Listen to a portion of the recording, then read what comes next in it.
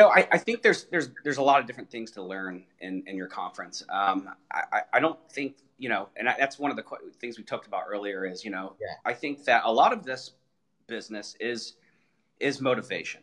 And some people are like, oh, I don't want to hear motivation, but you've really got to stay excited even through tough times in this business to stay in this business. That's why, going back to the theme of 8%, well, nice, that's a 92% fall off, which to me, 8% seems even a little high. Yeah. So I was surprised when you said that because I was thinking it might be 1 or 2%. I mentioned I'm a knowledge worker, right? Yeah. And so a lot of people just don't have the knowledge to act.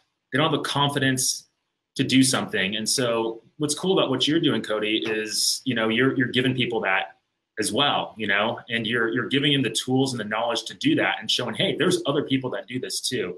So once people have the confidence, then they're ready to step out. And so if you can give somebody the confidence and a roadmap, and so I guess I would say find a mentor, whether that's you or somebody else, but something that is somebody that will give you a roadmap on exactly what to do. So if you can find a mentor that can show you the roadmap that has done it, that is, and they're out there, by the way. And I'm sure a bunch of them are going to be at 8% Nation. That's, a really cool thing about this event.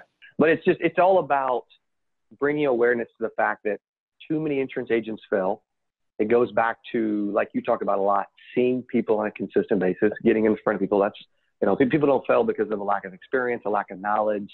They fail because they don't ask enough people to buy.